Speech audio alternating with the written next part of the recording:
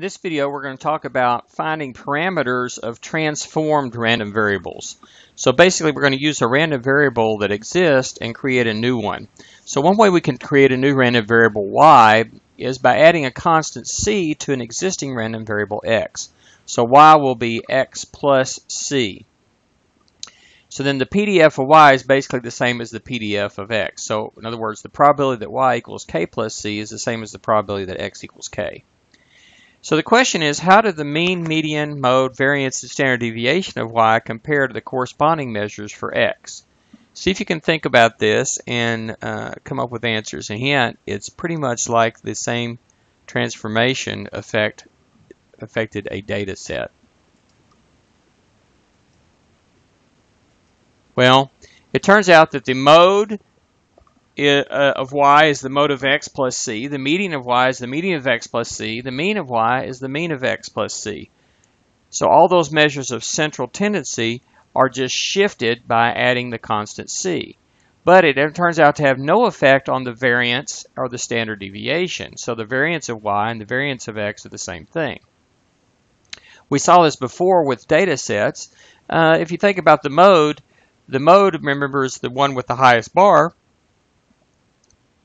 Every single y value is just the same as a corresponding x value but added to c to it, but it doesn't change the height of the bar. So the bar with the highest bar, the y value with the highest bar, will be the old x value with the highest bar plus c. And similarly, the median is going to just be added c to it, and the same as for the mean and variance. I'm actually going to prove using the formulas the results for mean and variance here. So the mean of x plus c is the expected value of x plus c, which is the sum of all x's of x plus c times the PDF of the x's. We can distribute this, and this becomes x times PDF of x plus the PDF of x. And then we can split that into two sum. So we have this sum here and this sum here.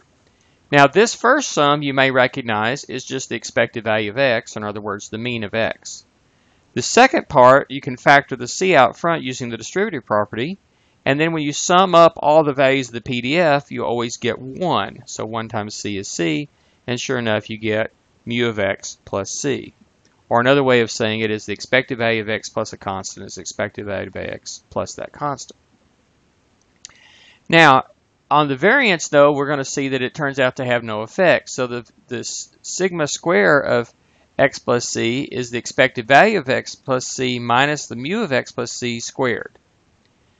Well, the mu of x plus c is mu of x plus c, as we just saw.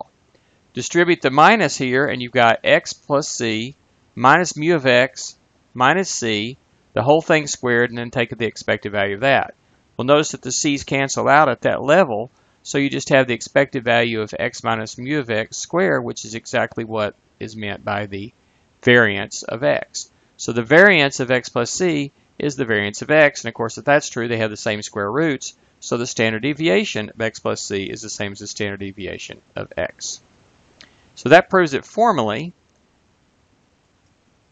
So let's put it to work in a word problem here, a real world application. So suppose that x represents the monthly income for an insurance company per $1,000 of term life insurance. We're told that the mean value of x is $15 with a standard deviation of $12. Now suppose that the insurance company raises the price of insurance by $2 for every $1,000 of coverage. What's the new expected monthly income per $1,000 of coverage, and what's the new standard deviation? Work this out. When you got it done, come back and check. Press pause now. Well, hopefully you could do this pretty quickly. The new mean is the old mean plus the shift of 2, so it's 15 plus 2 is $17. And the new standard deviation is the same as the old standard deviation of $12. It doesn't change. So just shifting it does not change the spread, but it does change the center. Now, what if we multiply an existing random variable x by a constant c to get our new random variable y? So y is c times x, and again, basically the same probability there.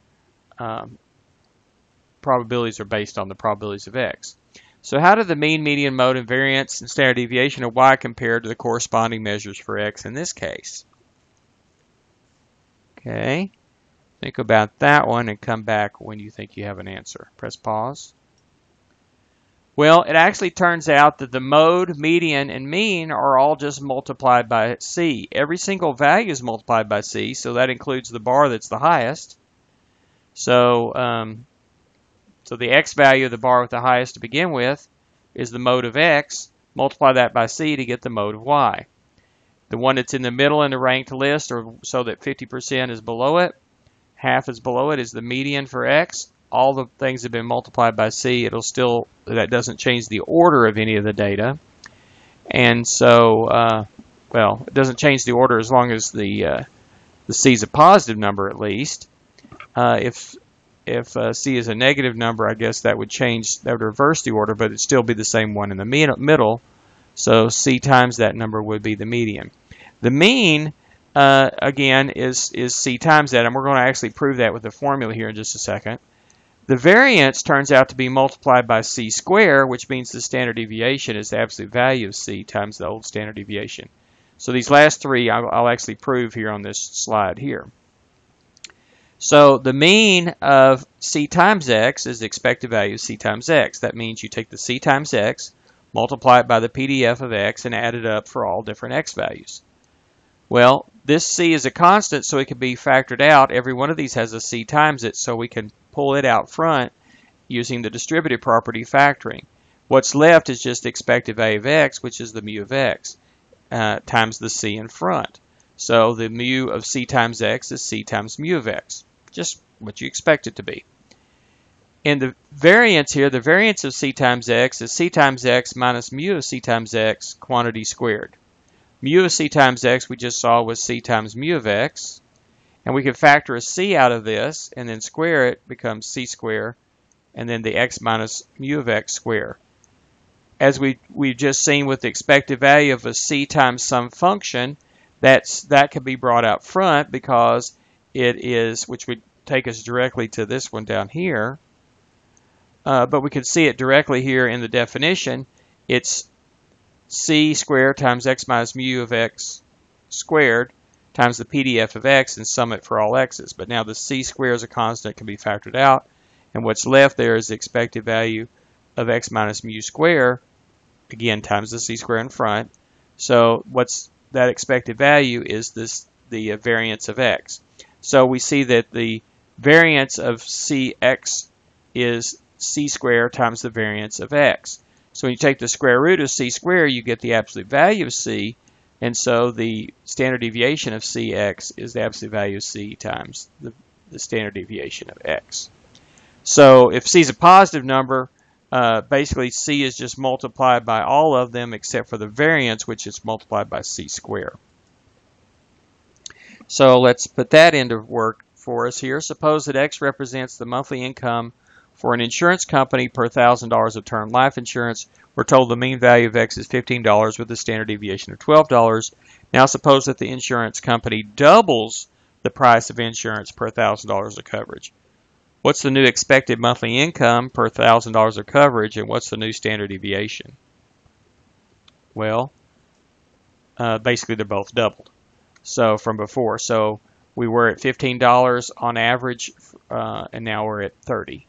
Twice that, but also it got more variable as well. The variability doubled as well, so that goes up to $24 because that's twice 12.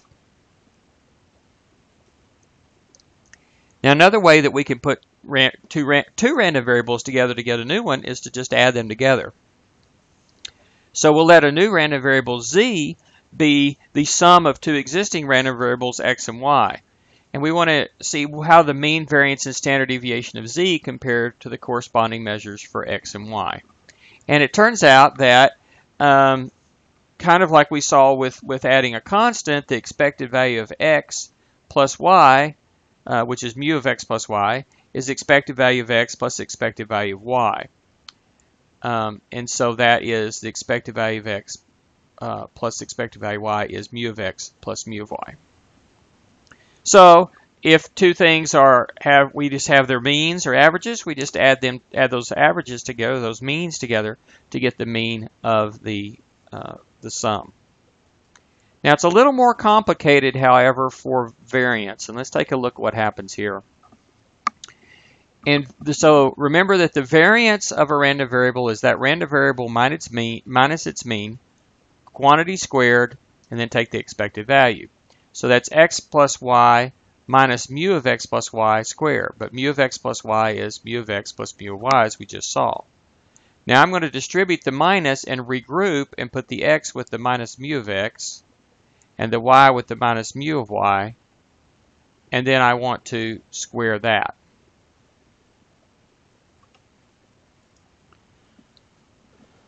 So that brings us to this line right here. X minus mu of x plus y minus mu of y, quantity squared. So this is like a plus b squared. Remember, when you have a plus b squared, you got a squared plus b squared, but you also get 2ab. So think of like FOIL there for the distributive property. The f is this, the l is here, and the o and the I are both these two, the product here. Now we've already seen that the expected value of a sum is the sum of the expected values. So that's the expected value of the first part plus the expected value of the second part plus the expected value of the third part. And we've already seen that we can take a constant like the 2 that was in here, pull it out front of the expected value. Now this first part is just the variance of the x's. The second part is the variance of the y's. But then you get this extra term. And it's this extra term, well, we have the 2, but then this expected value here of x minus mu of x times y minus mu of y, we call that the covariance of x and y. So the variance of x plus y turns out to be the variance of x plus the variance of y plus 2 times this covariance of x and y. And of course, then the standard deviation is just the square root of that. So the covariance actually turns out to be a measure of the deviation from independence. So the covariance of x and y is 0 if x and y are independent, but if they're not independent, you need to be able to figure out what this expected value is to be able to know what to do with this. Now let's look at subtracting, adding and subtracting, and then look at the special case where we have independence. So on the left here, we have for any random variables x and y, we just saw that mu of x plus y is mu of x plus mu of y. The covariance of x and y is the expected value of x minus mu of x times y minus mu of y. And so then the variance of x plus y is variance of x plus variance of y plus 2 times the covariance of x and y. Or the standard deviation of x plus y is the square root of, well, the variance that we saw up there. If we have x minus y instead of x plus y, then it translates pretty nicely. The mu of x minus y is mu of x minus mu of y. Again, the same thing for the covariance. And the variance of x minus y is the variance of x plus the variance of y minus 2 covariance of xy, and then square root of that for standard deviation. Now, if x and y are independent, we have a special case. This part's not special. Mu of x plus y equals mu of x plus mu of y no matter what. But if the x and y are independent, the covariance is 0, and this term right here goes away, and we see that the variance of x plus y is the variance of x plus the variance of y. So it works out kind of like you'd hope to expect. Just add the two variances together, but you need this extra condition that the variables are independent. You can just add the means no matter what, but you have to add the standard deviations only if they are independent. Okay, straight 0 got rid of there. Okay, now if you're talking about the mean of x minus y, it's the mean of x minus the mean of y. If they're independent, then this term here, which is the only one that had the minus in it, goes away. Notice, oh, there's another 0. Get rid of that. Okay, so anyway, it turns out that that you get the variance of x minus y is the variance of x plus the variance of y, not a minus, but a plus there. So whether you're adding or subtracting the x or the x and y, the variances are going to be the sum of the old variances, at least if in the independent case. Okay, so let's use these facts with the independent case to do some computations on the next thing. So here we have random variables x and y. We're told the mean of x is 150 and the variance is 9, and the mean of y is 200 with a variance of 16. Find the standard deviation of x and y, and then find the mean, variance, and standard deviation of the random variable 2x, the random variable y plus 3, and the random variable x plus y, and we're going to assume that x and y are independent, making that last part a little bit easier. Okay, so go ahead and figure this out and come back when you think you have your answers. Press pause now. Well, here are the answers. To do the standard deviation, we just take the square root of the variances, and I made some nice perfect squares here. So square root of 9 is 3, square root of 16 is 4. When we double x, we're going to double the mean. So 150 goes to 300. We're going to double the standard deviation, which is 6. We end up multiplying the variance by the square of the 2, which is 4. 4 times 9 is 36. So still we see that 6 squared is 36, or the square root of 36 is 6. When we add 3 to y, it just adds 3 to the mean. So it goes from 200 to 203, but there's no change in the variance and standard deviation of y versus y plus 3. When you do x plus y, you just add the means to find the new mean. So 150 and 200 is 350. But the variances, you're going to just add them since they're independent here. So 9 plus 16 is 25. Square root of that is 5. How about a real-world example? Suppose that at a car dealership, the mean cost of a new car is $26,000 with a standard deviation of $4,000. The mean price paid for a trade-in is $2,000 with a standard deviation of $500. What is the mean and standard deviation of the bottom line net cost of a new car after the trade-in, assuming that the trade-in value is independent of the cost of the new car? So let C be the cost of the new car, T is the value of the trade-in, and B is the bottom line net cost of the car after you've gotten your trade-in credit. Okay, see if you can figure out these things. Press pause now. Well, let's see here. Well, B is C minus T. Notice that the mean calculation does not require the independence assumption, but the standard deviation calculation does require independence of the trade-in value in the new car.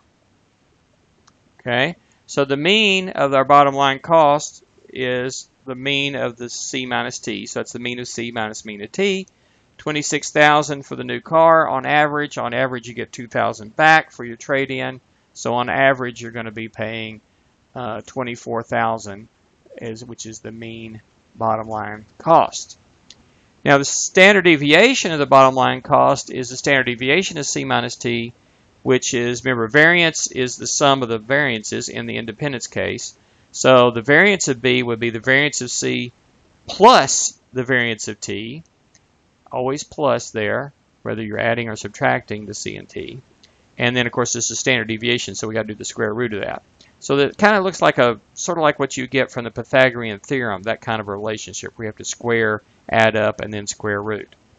So this is 4,000 here for the variance, for the standard deviation for the car cost. So square that. You get the variance. 500 squared gets you the variance there. Add them up, square root. This is the square root of 16,250,000. If you like reduced radicals, that's 500 times the square root of 65. But we're going to do some at some point, either up here or down here, somewhere along the line. You're going to put it in a calculator and get a decimal approximation, which is $4,031.13, rounded off to the nearest cent. Probably shouldn't be rounded off that far out. Probably these numbers are rounded off to begin with, so maybe we should round this off, but I'm going to leave it there for this problem. So that shows you a little bit in this video how we can get some new variables, random variables from old ones, and how that affects some of the parameters that we're dealing with.